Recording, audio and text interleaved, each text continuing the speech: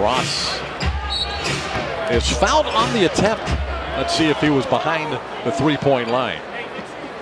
Porter Jr. committed the foul, and it will be 3 free throws for Terrence Ross as the count continues building. How many times he's been fouled on a three-point? Ross drills it for 3. The torch is lit in the second quarter tonight for those keeping score at home. Ross from 15 feet, count it. Terrence Ross now with those 3 free throws. Terrence Ross, good for 3. There we go, T. Ross. Flame on, Human Torch.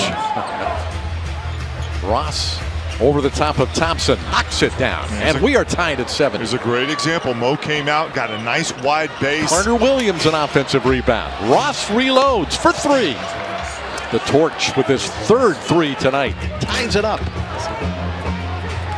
Ross drills it for 3. He came out of a crowd firing that long ball.